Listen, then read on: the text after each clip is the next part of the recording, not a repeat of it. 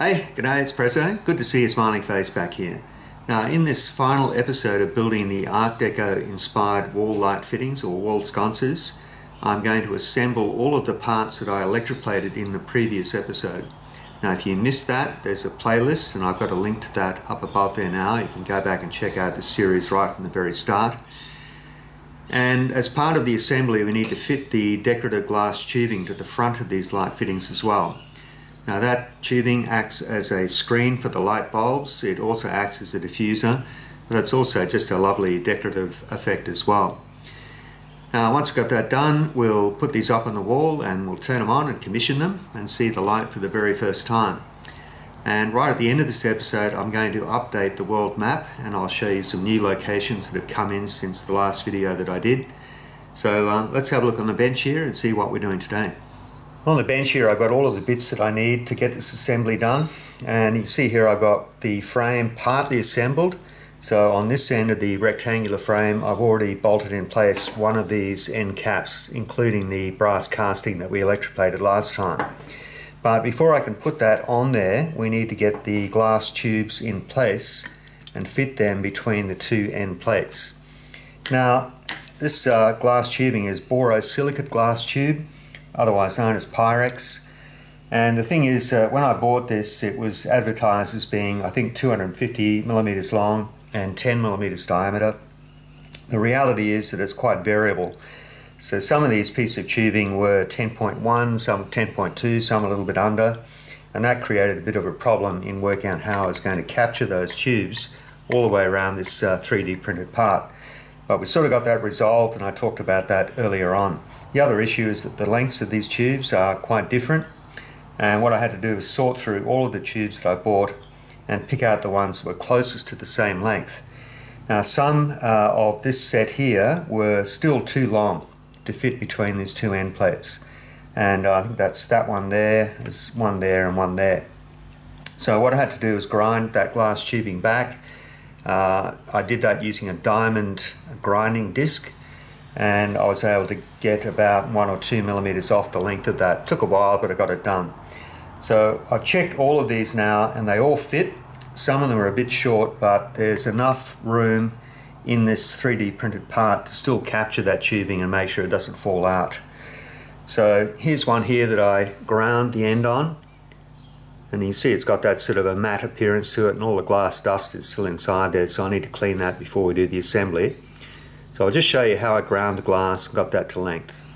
I showed this gadget in an earlier video that I did. Now this fits into a socket on the end of my welding bench, and these were designed for AEG drills. They're actually made by AEG, and in this socket here I can clamp all sorts of accessories and tools.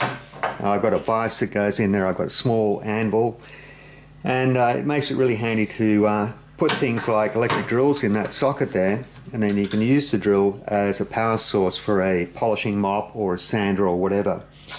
Now the tool that I'm using to grind the glass with is this one here. Now this is a diamond wheel. These are designed for sharpening tungsten carbide tipped router bits, wood router bits. And with that in the chuck, you can spin that at fairly high speed.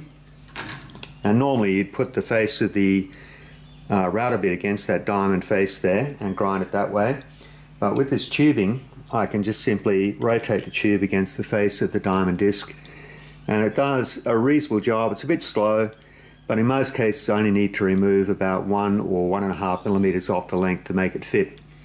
So with that done, I've just got to clean the dust out of the tubing, and then we can get on with the assembly. So here's our brass frame here. It's got the two light fittings assembled onto it. It's got one of the end caps screwed in place, but I have to put all of the glass tubes in place and then put the other end cap on. Now to get that assembly done, I've got some 3D printed parts. So this former here with the rubber band over the top will allow me to slip all the glass tubes in, and it has the same diameter as the inside of the finished glass tube array. And this other 3D printed part with the dowels in it will allow me to slide the glass tubes in place, and that'll keep one end sort of aligned. But I can't assemble that with these formers in place. So when I've got the glass tubes wrapped around this black 3D printed part here, I'll be able to use these other ones, and they can be held in place with masking tape. Anyway, it'll make more sense when you see it happening. So what I decided to do is to fit the two outside tubes first, and they just slip underneath the rubber band there. We'll get another one in place.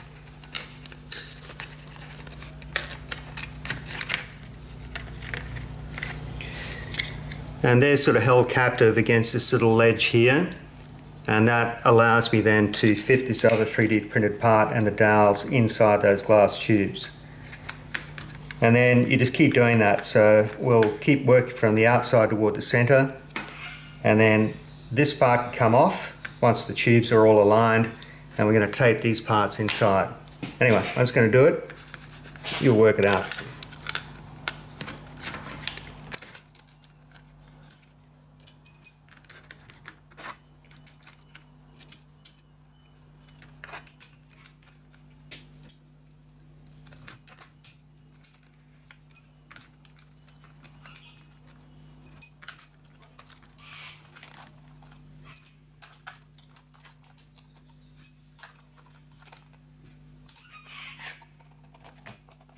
Well, there's the whole glass tube assembly done temporarily, and what I need to do now is get those two black 3D printed parts out, because I can't assemble the glass tubes into their final position because that big black part there would not be able to be removed if I did that.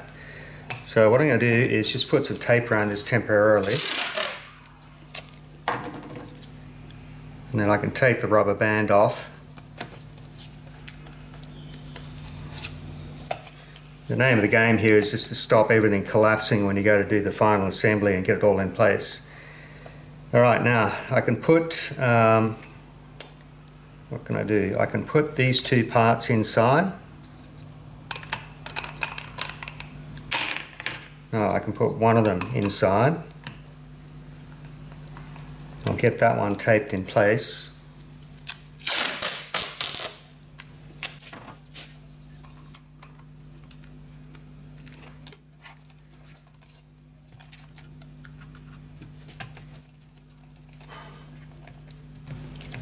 Okay, now I think I can remove this piece.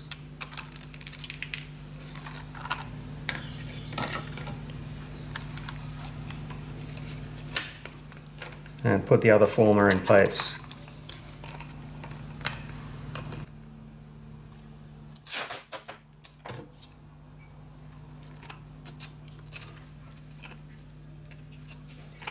Okay, now I think this part comes out.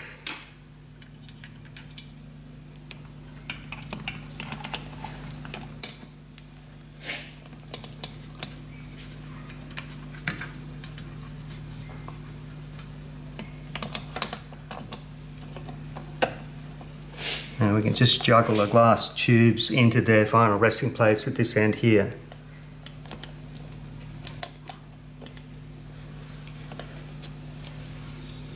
Okay, so here's our other cap, complete with the 3D printed part with the like the receptacles in it for the ends of the tube. And if we're lucky, that should just slide in place. When we turn that over, we can get to the screw holes in the back.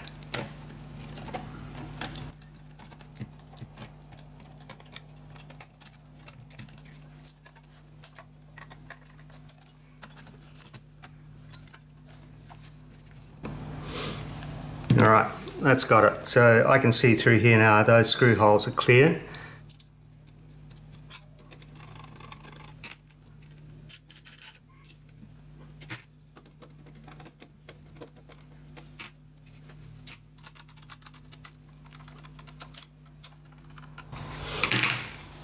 Alright, mission accomplished. Now, I should be able to just cut the tape on these now.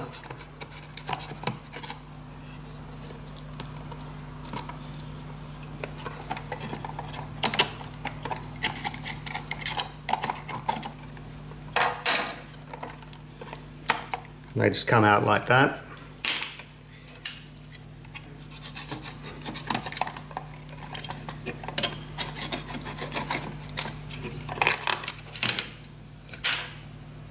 And we just take the rest of the tape off.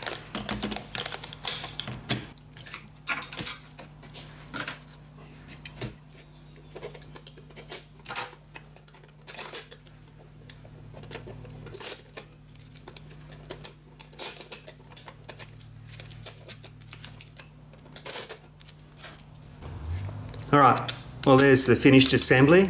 You can hear it's a little bit rattly, but those glass tubes won't fall out of there. Some people were concerned that I hadn't thought about earthing this assembly, but there's a drilled and tapped hole there and a little brass clamp that will hold the earth wire directly against the brass frame.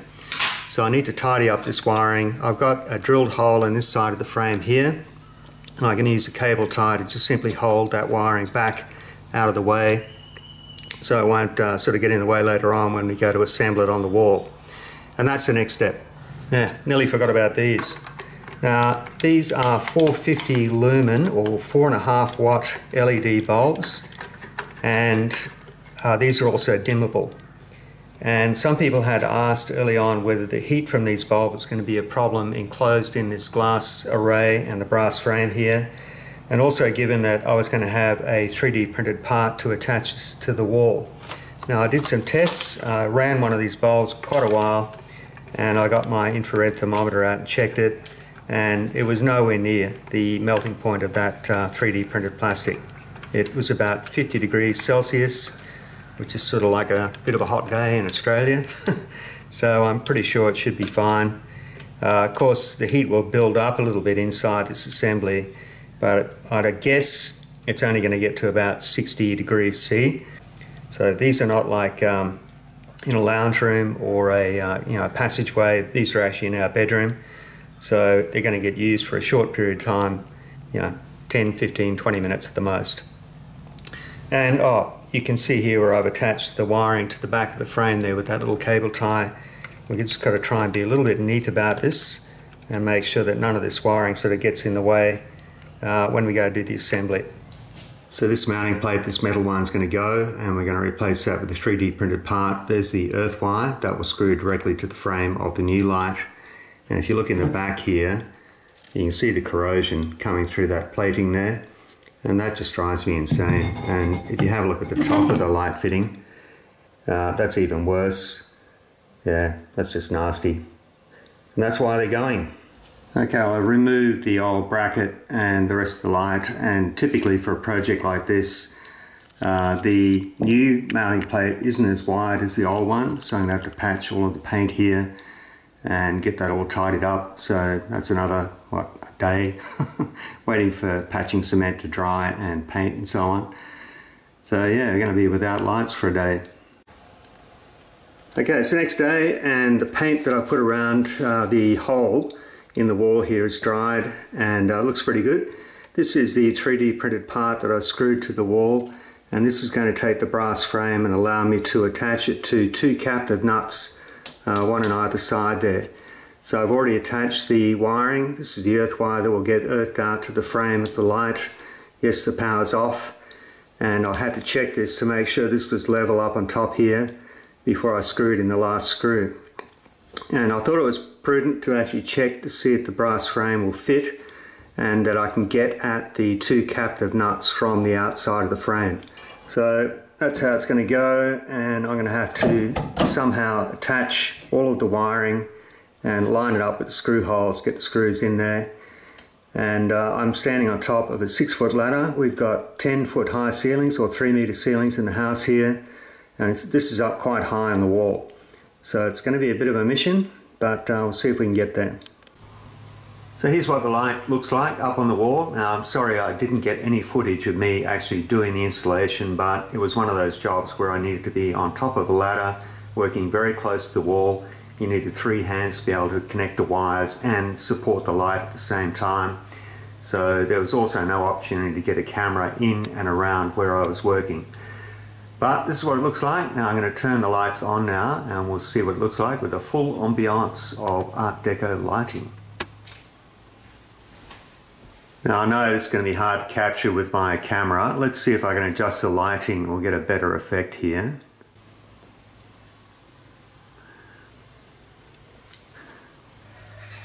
I've turned the dimmer right down, but it's still overexposed. Let me pull the camera back and we'll try and do a pan across the wall and give you a better look at the full installation.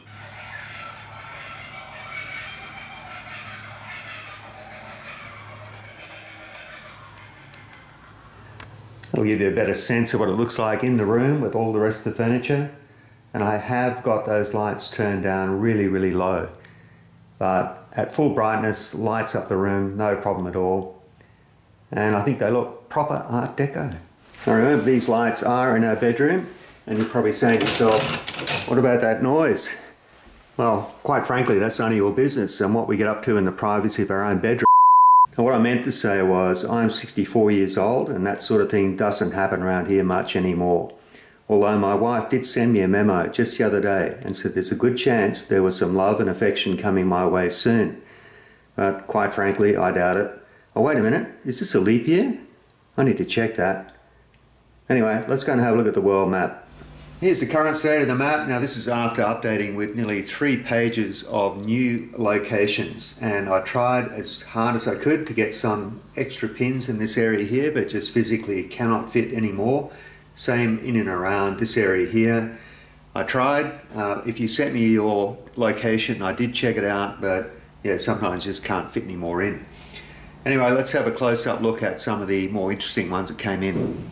Let's start with Canada. These are 2 areas that the wife and I want to visit next year. So we've got Halifax and Prince Edward Island, specifically Summerside.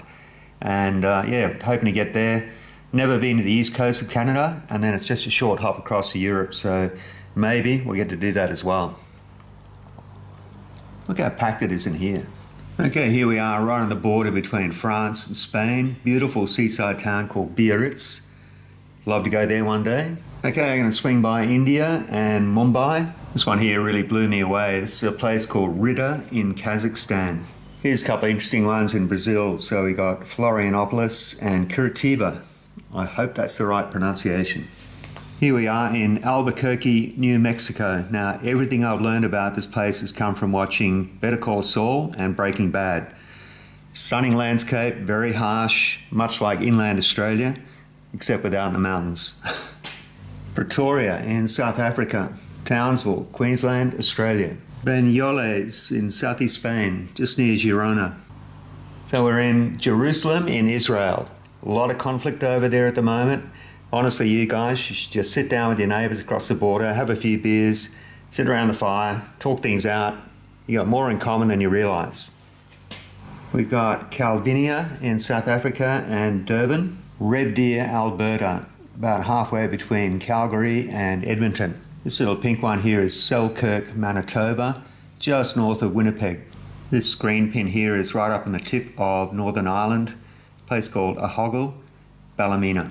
As you can see, this whole area in here is chock-a-block with pins, but interestingly, I got a viewer from a place called Frankfort sent in their location. I went looking for it, and would you believe there's a Frankfort in Kentucky, Missouri, Indiana, and Illinois. Got no idea which one, but thanks to the viewer in Frankfort. Well, I hope you saw your location on the map today, and thank you to all those people who have sent in where they live in the world.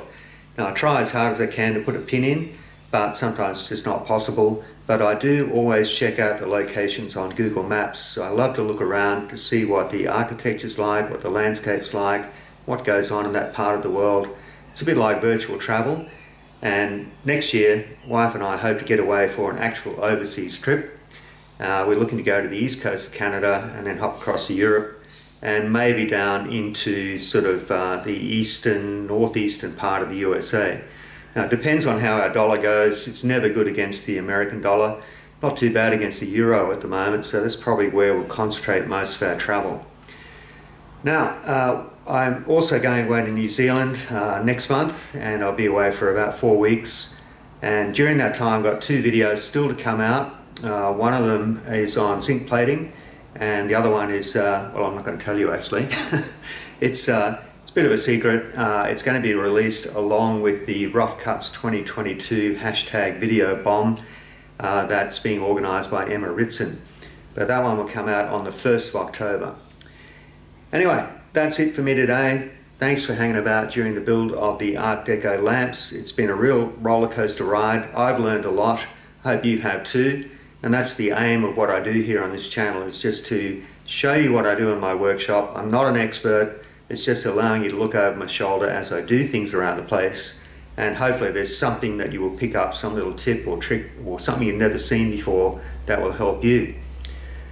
So, having said that, it's Prezzo signing out for now. I'll I'll catch you next time. See ya.